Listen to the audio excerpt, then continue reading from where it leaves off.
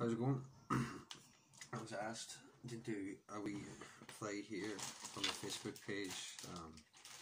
Another one of these sea trout flies that I like. It's an unusual colour setup, but it's a nice. It works well. It's purple's not often used in trout flies, but it's used in some patterns, and this pattern that works really well is a real bright one salmon sea trout, mainly targeted in loch. So some brownies take it too, but this is mainly a bright boy for the salmon and sea trout. The hook and the vise is a B175 size 10. The thread is 70 denier UTC and a chartreuse, just because I like the head. You can put whatever colour of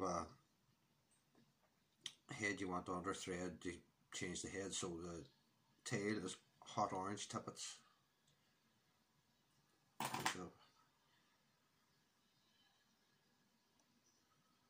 I like to make it about the length of the shank, so I mark it off where I want it to be, transfer it over to the other hand, pinch and loop, 2 loose turns, see how it's sitting. You just take it back to wherever I like it to be, about the barb of the hook where my body starts. So I'm going to tidy this up before I get to the end here. I'm going to just pull up all those bits and really make sure there's nothing pointing forward. There's a lot going on in this wee fly, so you want to have plenty of room at the head. The next thing is the rib. So this one is copper wire. So get yourself a little bit of your copper wire. And this one you can put whatever kind of a rub on it as well, because this is a bushy one. It'll be very hard to see the rub.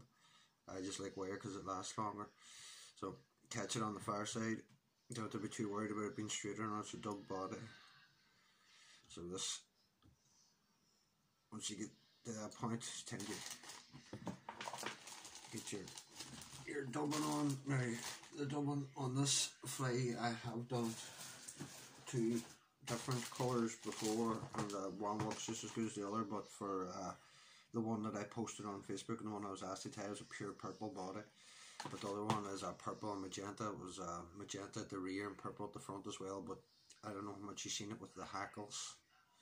Really the colour and everything's coming from the hackles. You could probably put whatever colour doubling on this, as long as it wasn't too bright. It wouldn't show through as much. There's a lot of hackles on this fight, but it does work. It's a good fight. So purple, seal spur, get it on as you're doing your doubling. It's like all doubling. Spin it one direction and keep turning. Eventually it turns into a little rope on the tying thread and whack her down. I'm going to take away some of them longer fibres now. As I say, there's a few hackles going on this, and the first 2 being a purple cock and a magenta cock neck. The purple in front and magenta behind. There's a lot of Irish wet flies that use double hackles and triple hackles for the palmer. There's 2 real ways of doing it. You can do it as I'm going to do it here now, which is keep the feathers double sided and do not strip the far side, and just restrict how many turns you're going to put on. And then there's just putting it on straight, but you have to be very, very careful when you're putting it on like this, double sided, not to overcrowd the fly with too many hackles. It's nothing you can do. It is going to look bushy, and that is the point of the fly. But so I do these by hand because I find it very hard to tie 2 hackles in with hackle pliers. So normally I would do 2-3 turns at the front, but I'm only going to do 1 full turn because, as I say, there's 2 hackles there. Normally you do 4 or 5 turns down the body, but because there's 2 hackles there, I'm going to keep it restricted to maybe 2.5, 3 maximum. There's 2 there up down the body.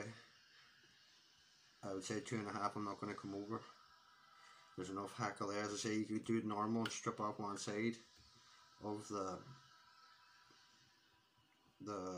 hackles, and then you can just do it normal, 2 or 3 turns at the front and 4 or 5 down the body, and won't be as dense. Or you can do it the way I do. Don't strip the hackles, and just be careful with your turns. 1 at the back or at the head, and just 2 at the body. So come up at 12 o'clock my rib, once I bring it through my palmer's hackle, follow it up with a thread, keep tension in the thread and bend the copper wire till it's lying alongside the shank. This will keep it smooth for the head hackles that are going on after this. So bend and worry that away. Come back down. As I say, these are very bushy little flies, but a good wake and a one day they work the job, and sea trout do like a bright one. So that's not looking too bad there. Now the next hackle they go on as a blue. This one's a slightly darker blue, not a cobalt blue. I often use a teal blue or a lighter blue, but it doesn't suit this pattern as well. I like the slightly darker stuff. I have used guinea fowl again on this pattern. I've messed with it a few different ways, but this is the way I tend to fall back and tie it most of the time with the two hackles. The blue, darker blue grizzle hen, chartreuse thread. That's the combo I seem to keep coming back to, but I always tinker with things every now and again, but this one has stuck with me for a while. So preen everything back just beforehand like that, just to get some kind of shape or bend on them. Keep your stem at 12 o'clock, hold all the fibres back. When it gets to 6 o'clock, let it go. Reposition your hands, or use hackle pliers. I just prefer to use my hands. When it's at 6 o'clock, preen back everything. Bring the stem to 12 o'clock. As you can see, that stem's rolling. As it rolls, adjusting it to keep it all nice and straight. 12 o'clock, hold back. 6 o'clock, let go. And so on and so forth. You get the right amount of hackle that you want to see on the fly. Sometimes these hen hackles can be a bit soft and all over the show, but just take your time. If you have a rotary vise like I have there, it can be handy, but if you have nimble fingers, just keep pulling back everything. You get the right amount of fibre and colour on, then that looks pretty good to me.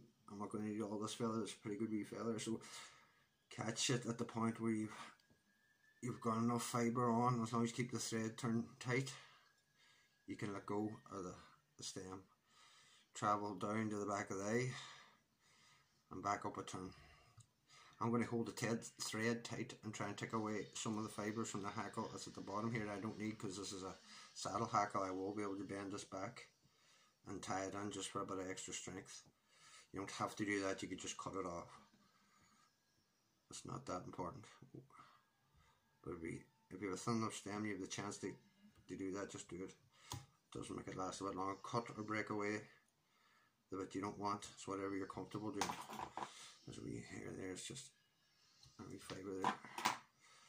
Now the next thing to go on, if I can find it, is a jungle cock eyes. You can position these the way you like them, or make them as big as small as you like them. I like a fairly small eye, kept fairly short on these. I don't like it too mad crazy long. And I like to keep a lot of the fibre, the wee white bits that are on the side on as well, not just the eye. It sits better against the hackle if you strip it all off and just use the eye. Sometimes it loses a bit of its mobility and it sinks into the hackle. If you don't know what jungle cock is, I'll show you the cape now in a minute. I position mine one at a time. I don't tie them in pairs, but that's entirely up to you, whichever way you like to do it. Get that positioned how you like it. I like it to be sort of sitting up under the wing more than sideways along the shank, but that's personal preference more than anything. I don't know which one's better than the other, and I don't like that jungle cock eye, so I'll go get me another one. Sometimes they just don't, there's a bad curve in that one. I don't like the shape of it, so strip away all the fluff at the bottom that you don't need. Introduce it to the hook a few turns to get it on. Have a look. I like it pointing up, like that is exactly how I like it. If I can pull back all that jungle cock and come to the eye and try and tidy up as much as you can with the thread, and then come in and just take out the little tab ends that have been folded back, and come on with your whip finish, if I can find it now. Kind of a lengthy wee flay to tie in, a kind of an oddball coloration for a trout fillet being the purple, but for sea trout and grills on lakes, brown trout like it too, but it's more, I was tying it more for sea trout in mind than anything else. So a few turns of your whip finish, and a fillet like this with the amount of hackles and the amount of work up front, don't panic too much about the eye being a little bit, or the head being a little bit big. That's the style of the fillet. It's the way it just ends up being. Unless you use some of the nano threads, you can get better results that way. But I'm lazy. I don't like buying a whole heap of different materials and having a whole heap of different materials on the bench and having to swap between them. So I just tend to stick to the traditional type materials. So that's the wee fillet there tied. I hope you like it. I hope you can see it, and I hope the video turns out well. And I'll see you next time.